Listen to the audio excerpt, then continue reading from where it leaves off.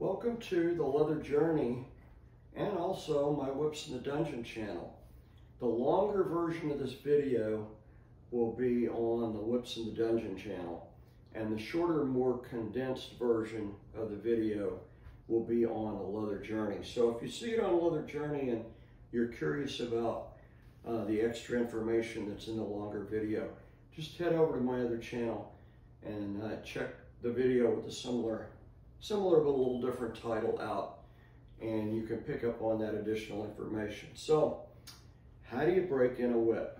In this instance, we're going to be talking about a matched set of bull whips, but really most of this information applies to any whip. The thing we need to do is condition them, and I usually only condition a whip maybe a couple times a year, but when it's brand new and I'm breaking it in, I'm going to condition it almost every time before I throw it until I get it broken in.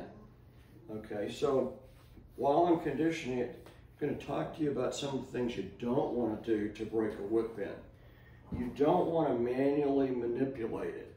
What do I mean by manually manipulate it? Well, it's stiff, right? So you don't want to be working it mechanically to loosen the plaiting up, to loosen the belly up, because you could damage the whip or damage the bolster. So what do we want to do with this whip? Well, we want to break it in by throwing it. We want to get some mileage on this whip, and the more it's thrown, the better it's going to behave, and the more it's going to act like a whip. So for the people that throw two-handed, they're going to naturally say, well, you want to throw two-handed to break that whip in, and probably every so often you want to switch hands so the whip doesn't favor one hand over the other.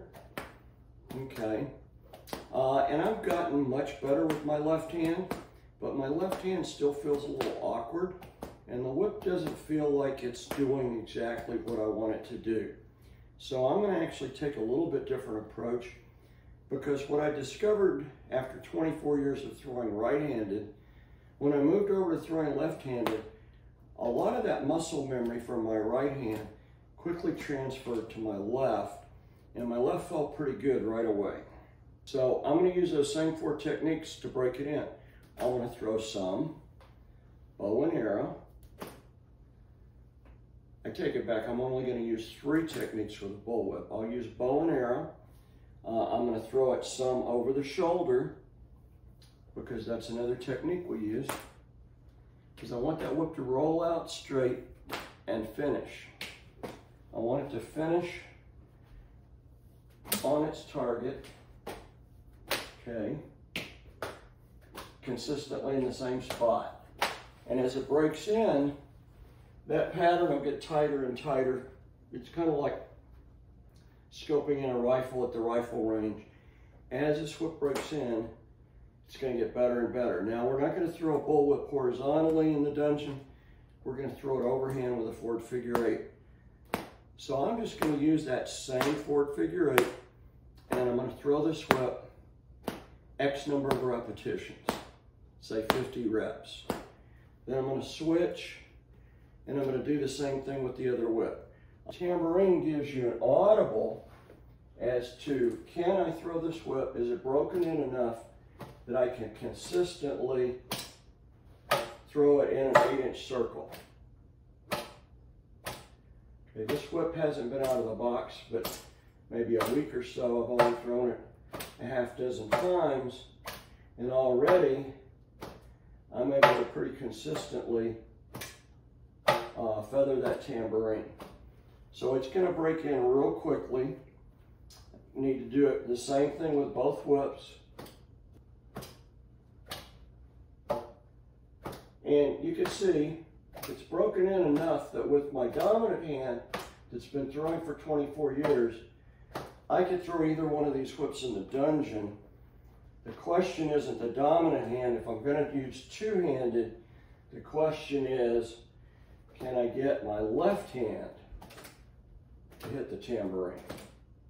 And I'm not there yet. So when are these whips ready for use in the dungeon.